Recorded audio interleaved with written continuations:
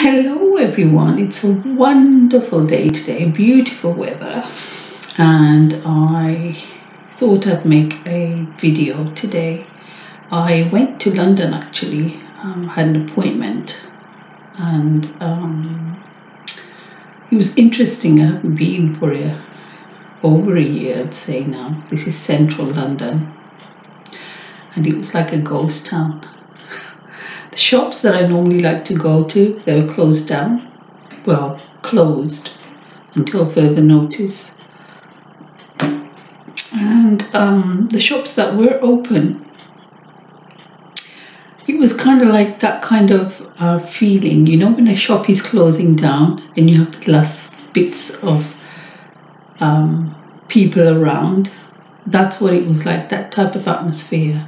It wasn't buzzing like it normally is. And it's mostly just basically a handful of tourists. Now, generally, London is always buzzing. It's crowded, and it's like this 24/7, 7 days a week, all year round. And mostly it's with tourists. But now it was, I mean, there were a few tourists, mostly older, retired people. But it wasn't the same that it used to be.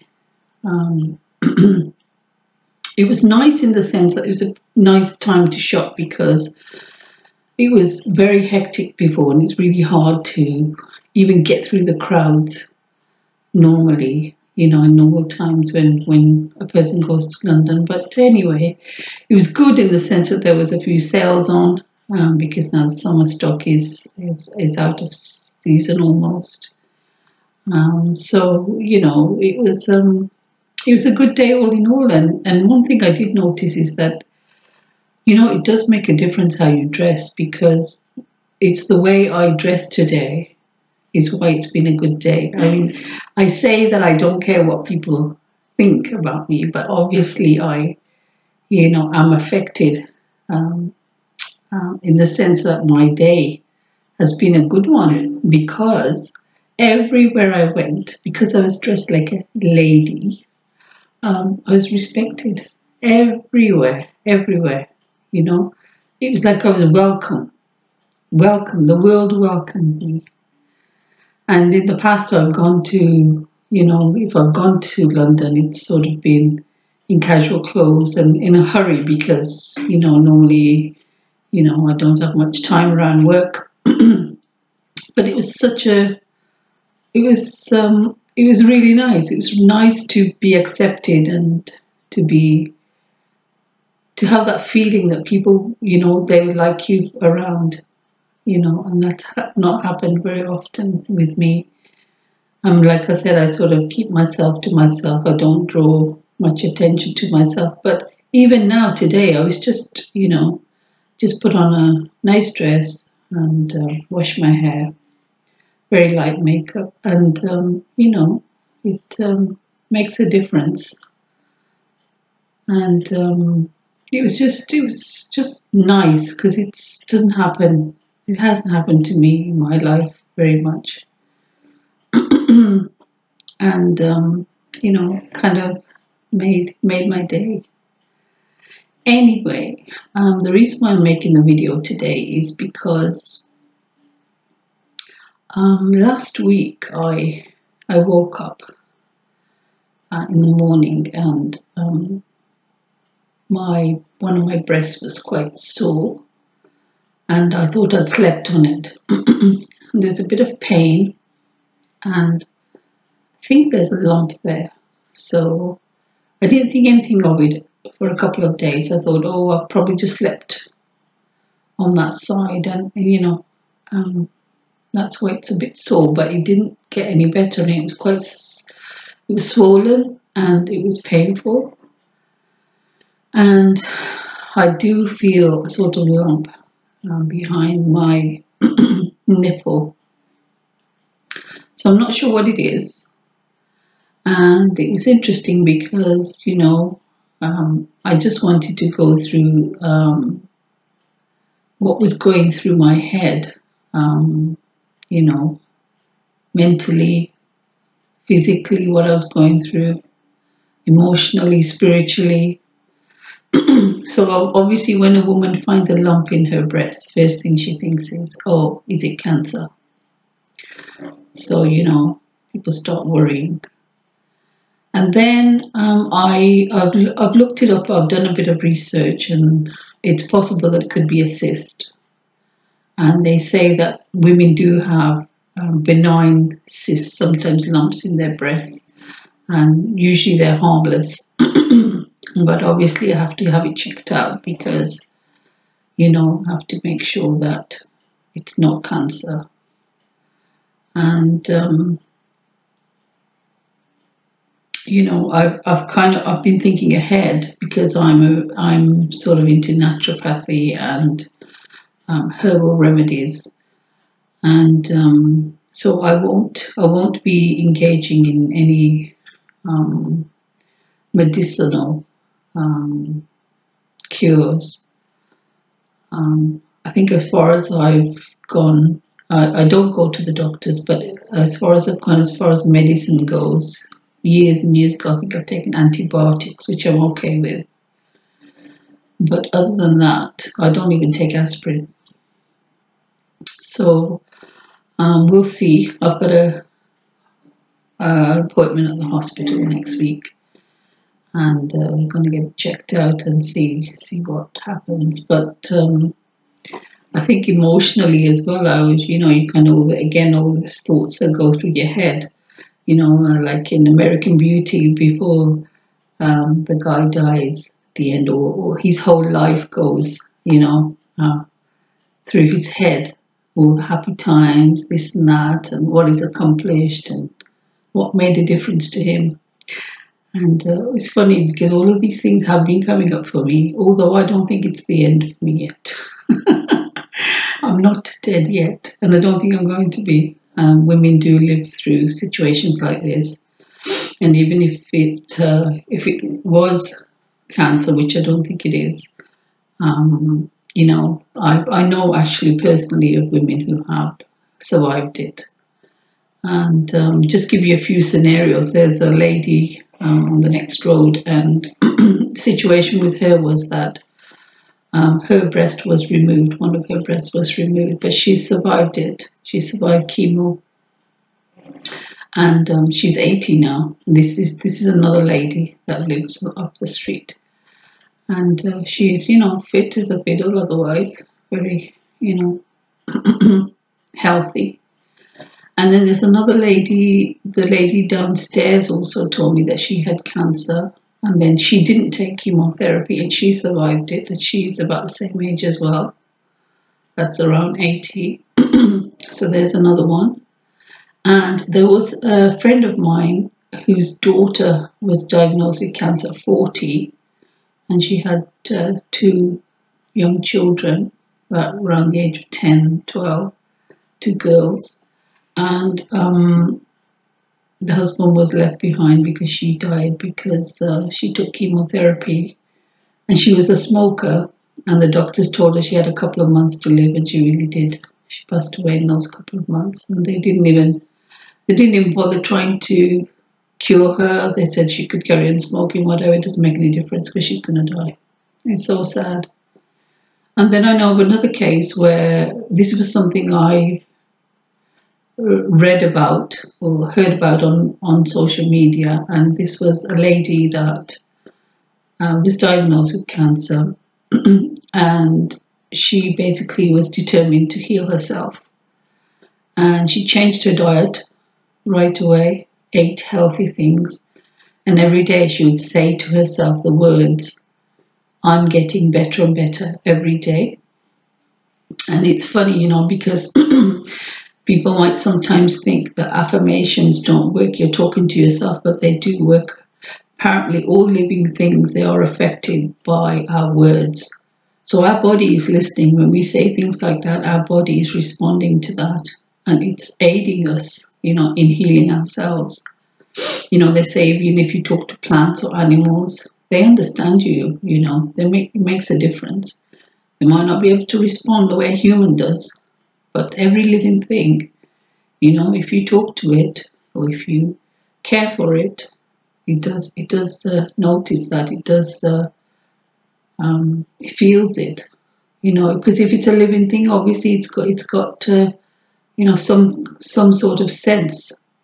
And it might not be the same as humans are, but there is something there. And so they say, it's very good to give yourself these affirmations every day. I am this, I am that, whatever you want to say about yourself that's positive. Because, you are subconsciously working towards that goal when you say that. When you say, I am getting better and better every day, you are really getting better and better every day. And funnily enough, I have been saying that to myself, and I have been getting better and better every day. I mean, I still feel the lump, but the swelling has gone down. I think the lump is, I'm not sure if it's the same size, but, the swelling's gone down. I feel better. I don't think it's the end of the world. And I've done a bit of research, so the extra knowledge has helped me to know as well, as far as food and supplements go, what's good to kind of recover from a lump in the breast if it's a cyst. And so that helps as well. And I think also for me, just with the knowledge I have spiritually now, death is not something I'm afraid of. And it's not something I'm saying it's okay, because I don't think it's my time yet. I've got my life to live yet. But, it's not something that I would have, I'm concerned. It's not something I'm concerned about, because I do believe that when our time is up, it's up, and we have to accept that. But up to that time, whenever that's going to be, I don't know when it's going to be. Sometime in the far future, obviously. And this is, if we think that way, then we make a good life for ourselves. And I think of these ladies, who are 80 and they're doing just fine. So, if they can survive the worst case scenarios, and they're still here, cheerful. So, work on anybody else. So it's always good to think positive. The physical pain also has decreased for me. Obviously, if I press on it, it's like any other kind of sore part of the body. It will hurt, but it's a lot better than it was when it was swollen.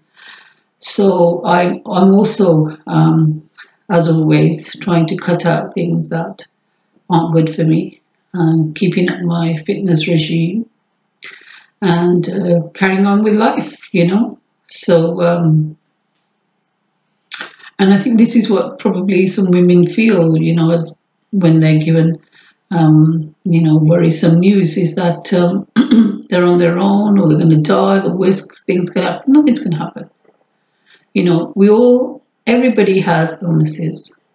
We do recover from them, and we have to have the right mindset as well.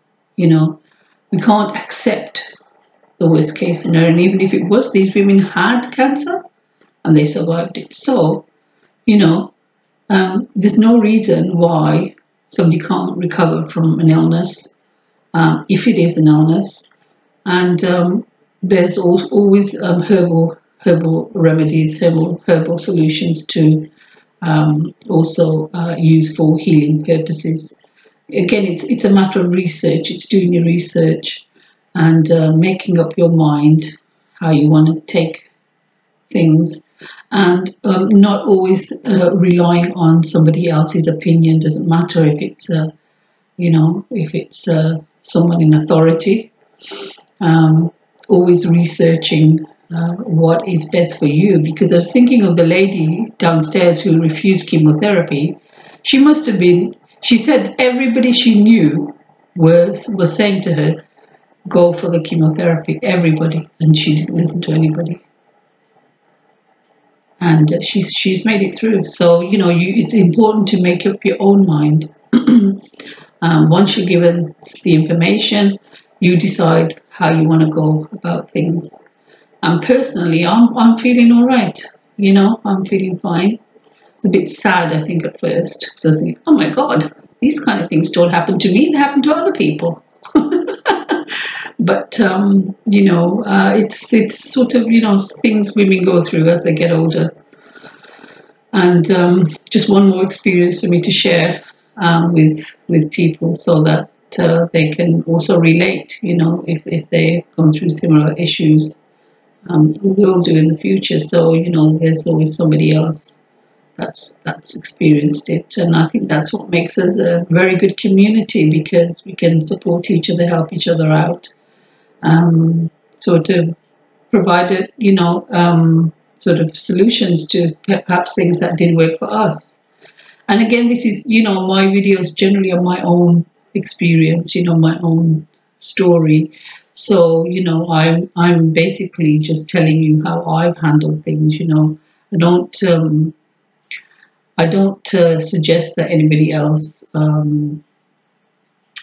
sort of goes about saying, oh well, this person did this, so I'm going to do that. I think it's important to know yourself, know who you are, know what your choices are, and do your own research and do what's best for you. And I think that's the best way to go. But hey, so this is the first video on this issue, and then after I've had the hospital appointment, until I know the results, then I shall make another video and let you know how it goes. But I'm not worried, I'm not worried at all, because I've actually thought of my life, and I've done everything, the most important human things that are expected of a person, and I think I've done a good job. So the future for me, is very bright, because my role is to help others, and support others. And this is why I make these videos, is to encourage others as well, so that we can all, like I said, benefit, and are able to discuss issues. And this is why it's important, for people to leave comments, because once I know what other people want as well, then I can make more videos on those issues. So it's really important to have a two-way dialogue, so that I can sort of build on what you'd like me to talk about. So please do leave a comment, and I shall see you in the next video. Have a nice day. Thank you.